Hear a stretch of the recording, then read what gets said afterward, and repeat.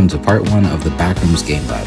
In this beginner's Unity series, I'll be showing you how to make a Backrooms game with realistic graphics. And this is a website that you can use to download Unity.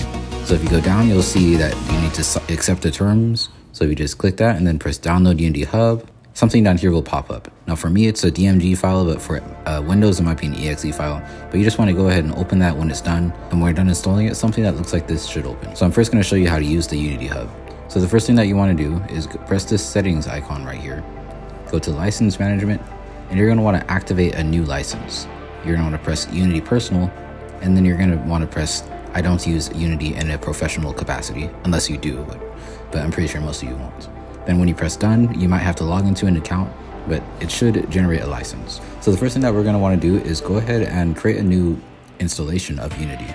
So to do that, just go over here and go down to installs. The version of Unity that we're going to be using for this tutorial series is 2021. So go up here and press add, and then find a version that is 2021. When you have it selected, just press next and then press done. This will start installing the version of Unity that you clicked, but this is going to take a while. So pause the video, and when it's done installing, we'll continue the tutorial. Okay, now that your version of Unity has been installed, go over to projects and create new. Then you're going to want to click the version of Unity that we want to use for this tutorial series. In this case, we're going to be using 2021, and then give it a name. So for me, I'm going to put the Backrooms, and then I'm going to come over here and press Universal Render Pipeline. Now this is the most important part because this is going to give us the cool graphics that we want later. This shouldn't affect your performance because the main purpose of the Unity render pipeline is to make it run faster on all devices, including mobile. So go ahead and click Universal Render Pipeline and then press Create. Now something like this should pop up, and this is going to be basically a loading screen, so whenever you open your project, this loading screen will show. The reason why it's taking so long the first time is because it's establishing your project, it's creating everything, it's putting all the assets where they should be, but soon it will load and everything will just open up. When your project finishes opening, it will open a tab that looks something like this. And you're going to want to first of all maximize this so that it takes up your full screen. Then when you maximize it, it will look like this. So you have something over here called the Inspector tab, the Hierarchy tab, the Scene tab, and then there's something down here that says the Project window and the Console.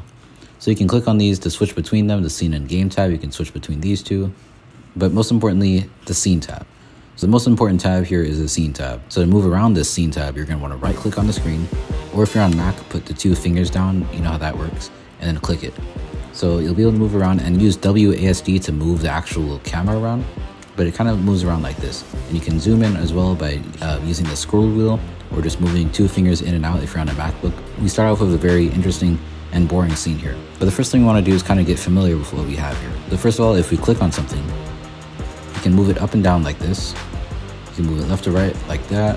Then you can move it in and out like that. So that's basically how you move stuff around. And you can see we have some controls up here. If you press this one, you can rotate something. If you press this one, you can scale it up. If you press this one, it's just all kinds of controls. So you can kind of like mess around with this stuff for a while until you're kind of familiar with it. But yeah, you can also press Control Z or Command Z to undo, and then Command Shift Z or Control Y to redo. So that's a really important thing that you should never forget. You can always undo, you can always redo, and if you forget those, then there's a lot of times that you're going to have to redo everything manually, which takes a very long time. Now that we're done playing around with those controls, if we go up here and press Game, and then come up here and press this play icon, we're able to play our game. So when it plays, it basically looks like this. And in our scene, we can press WASD to move the camera around, and yeah, some basic controls. So yeah, you can move around this inside of our game tab. Whenever our game is paused, this will be completely inactive. So this only works when we press the play button. So the first thing we want to do is get rid of some stuff. For all these example assets, we can come up to here in the hierarchy. We can click this and then right click and press delete. Now that that's gone, you'll see up here where it says sample scene, there's this little star here. That means that we haven't saved our scene yet.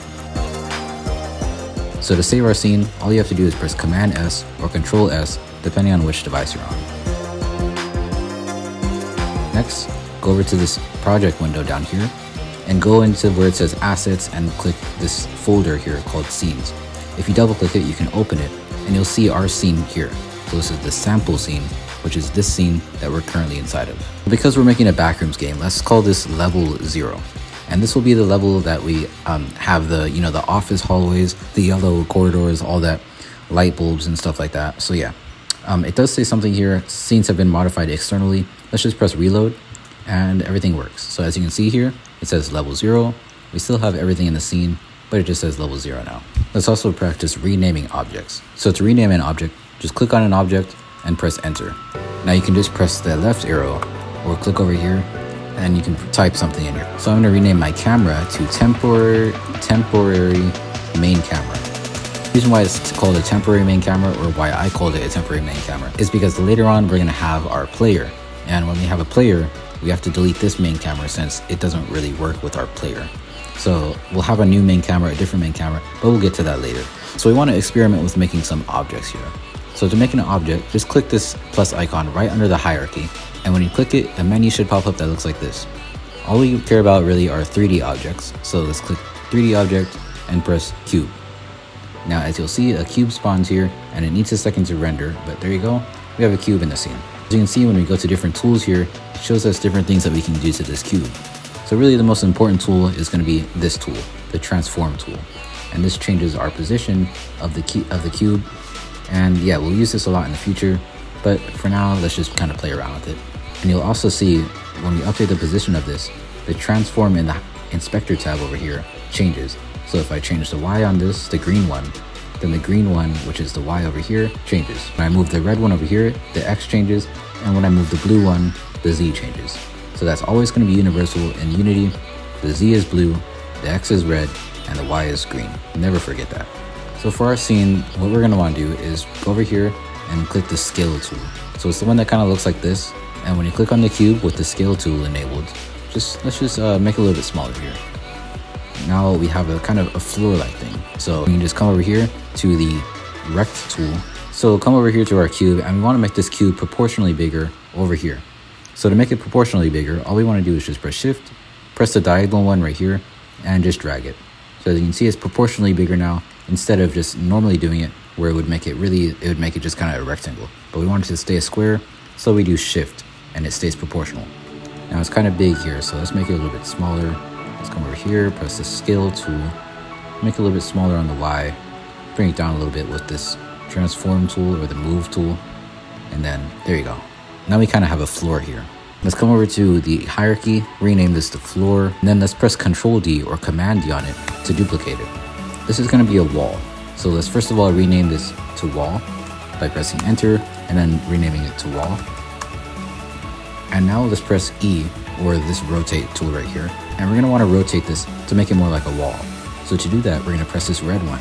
And as you can see, when you move around this red one, it changes and it kind of looks like a wall. But the rotation doesn't snap to any grid, as you can see, because it's kind of really hard to just get it to be perfectly at a 90-degree angle. But to do it in a way easier way, all we're going to want to do is press Command or Control, and then you'll see that it gets this grid-like effect here.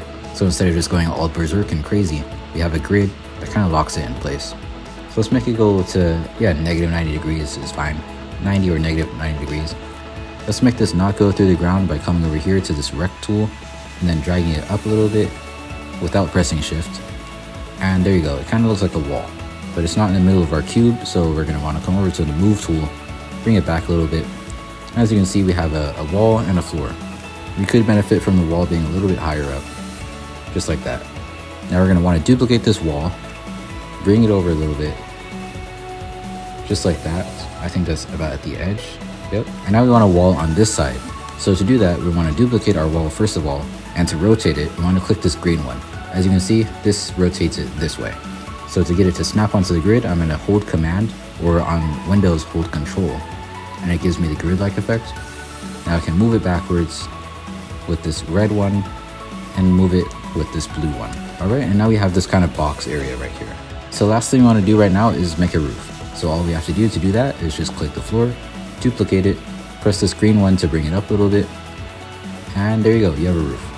Now that we have this box here, what we want to do, and this is really, really important, click the directional light in the hierarchy, and as you can see, we have this like sun here, and we do not want a sun in our backrooms because it really, see how it, look at the ground here, the sun is going through the ground, it's glitching, we don't need a sun right now. So we're going to go ahead and right click this, click delete, and as you can see now, our scene is darker. There's no like weird sun going through it, but it still does look a little bit weird. There's fog and weird things happening. So to fix that, we want to go up here, go to window, go down a little bit, and go to rendering, and then press the lighting. Now as you can see, this lighting window pops up. I'm just going to drag this over here just to make it easier to use. Then I'm going to go to environment. And as you can see, there's this thing here called environment lighting. We want to first of all turn this real-time shadow color to black. This will make our shadows black instead of blue. Now we want to click environment lighting from skybox to just a color. Because there's no skybox in the Backrooms, we don't want the lighting to be inspired by our skybox. We want it to be inspired by the lights that we actually put into the Backrooms, the fluorescent lights. So our ambient color is going to be black. Make sure you turn it to black. And then in environment reflections, we want to come over to intensity multiplier and turn this down to 0. You'll also want to turn fog completely off. And then if we just make this more accurate, like coming up here, clicking this like little arrow right here, and then clicking skybox. As you can see, this is what our area looks like. It's really, really dark. So the last thing I'm going to be showing you in this tutorial is how to make a light. So we want to come to this plus icon that we used earlier to make a cube. Click it, go down to light, click point light. And then as you'll see here, this entire area turns blue for a second, and then we have a light. I'm going to drag this up a little bit. I think that's where our fluorescent light should be. And if we come over here in our inspector tab, go down to light, come down here, and drag the intensity a little bit.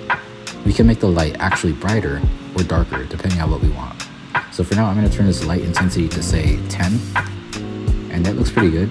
Now I'm going to turn it, make it a little bit more yellow, and yeah, I'd say this is about the Backrooms color. So we have this yellow light up here. Later on, we'll add the fluorescent light to make it kind of more like a square. But yeah, for now, this is all we have. So if we go ahead, save the scene by pressing Command S or Control S, never forget to save the scene. Then we come over to game and click play. And this does look kind of creepy already. But as you see here, we have our room. It looks kind of creepy. It goes out into complete darkness. And yeah, this is pretty much all we're going to be doing in this tutorial today. And come back for part 2 when it releases. I'll be explaining how to make graphics and make them look really realistic. But yeah, I've been Jake. Thanks again for watching, and we will see you in the next one.